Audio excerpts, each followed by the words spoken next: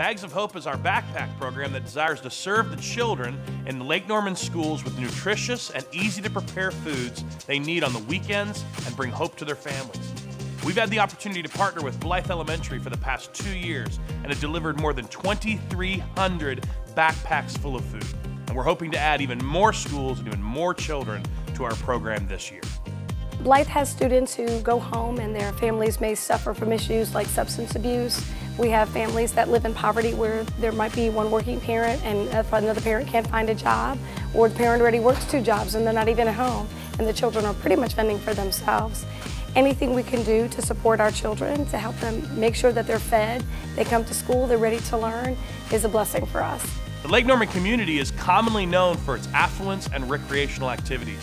Yet there are still so many in our communities that are struggling to make it and struggling to have any kind of hope in their circumstances. We have about 50% of our students that live in poverty at any given time. And for many of these children, that means they go home to an empty refrigerator. They don't have anything to eat or drink until they come back to school and get lunch and breakfast at school. And it's so hard to focus on reading and writing and math if you're not fed, because we need to take care of basic things before we can work on growing their minds. Dear Journey Church, thank you for the weekly backpack of food. It really helps my family.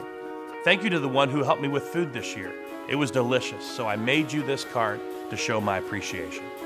That backpack program right now serves about 36 kids. Everything that you do is so very much appreciated, and if you can find it in your hearts to adopt more children from Blythe and help them out with your backpack program, that would be very much appreciated.